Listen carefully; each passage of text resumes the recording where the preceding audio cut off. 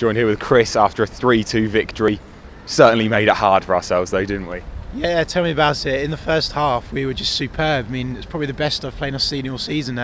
You know, Alex Neil's had a massive effect on the players. Obviously, I mean, the confidence, the drive, the passion, chasing the ball down, not giving up, and we looked all round very organised and solid.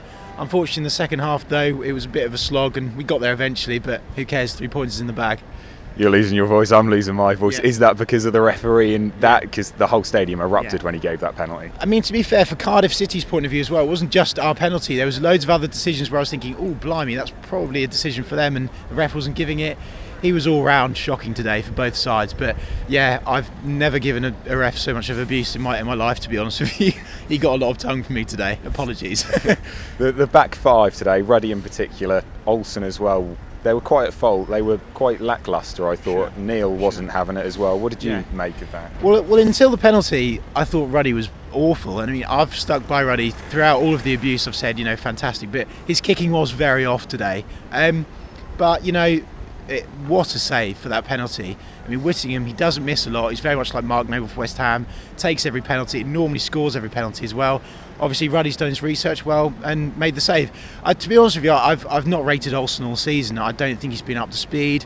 And, you know, might sound like I'm starting a rumour, but I do think he's already thinking about a January move away from the football club. Yeah, it's been linked with Swansea, hasn't he? Yeah. But the midfield, I thought today wasn't too good. O'Neill and Johnson in the central midfield. We haven't got many central midfielders, granted. What did you make of, say, the attacking lineup? I thought the lineup was fantastic. I mean, I thought that the best thing about the lineup today was Lafferty. Really refreshing to see him in the side. You know, I say it again, you know, his passion, his drive, and he always runs at players, and that's the difference. For far too long this season, we've tried running around the team and creating the perfect goal, when actually we need to run at the players, get a foul, and, you know, anything like that. And Lafferty does that very well. Strong, pacey, very good. I think, to be fair, I disagree with you. I think Gary O'Neill did a very good job today. He does control the game very well. Wes came on late and did a very good job, albeit we didn't give the ball to him a lot. Bradley did all right today, but as you say, we're missing Howson and Tetty, who are, for me, probably our key players. Yeah. Lafferty got his first goal for the club today. That's got to be a massive confidence boost for him. I mean, he works so hard for the team, doesn't he? Yeah, and that is it. You know, what I've really noticed today about what Alex Neil's done for the team is he's made sure that every single player knows what they're doing, and they've really, really worked hard. They've not given up. Even the subs that are coming on, quite often will just kind of sit back and be hit by cars. No.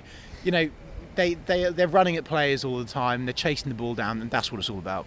Yeah, Jerome, of course, getting on the score sheet again, as Hooper as well. It goes without saying that they've been instrumental.